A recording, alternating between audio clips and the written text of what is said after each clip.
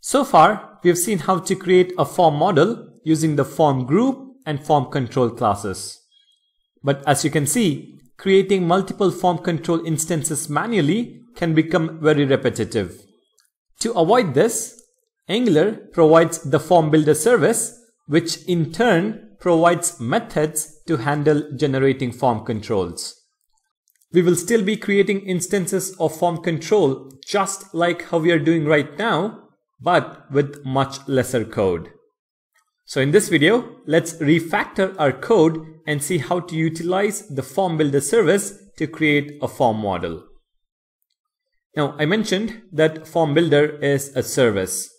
So the first step is to import the service and inject it in the constructor.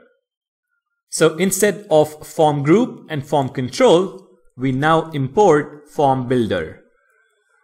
And then in the constructor, let's inject it.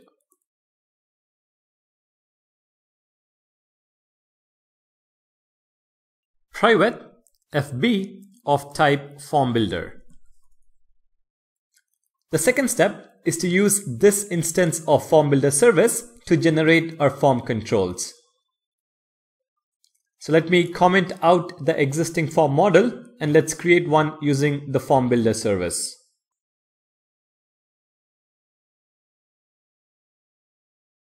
Registration form group is equal to this.fb.group. So to create a form group, we call the group method. The group method takes in an object with the different form controls as keys. So for the first key, we have username, and this time the value is an array. The 0th index value is the default value, and we want the username to be Vishwas by default. Similarly, password and confirm password.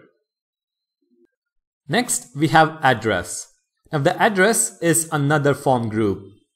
So again, we need to call the group method on the FormBuilder instance. This.fb.group. This in turn takes an object where again the form controls are the keys. So object, and we have the form controls as keys: city, state, and postal code. If we save this and take a look at the browser, you can see that we have the default value of Vishwas for the username field.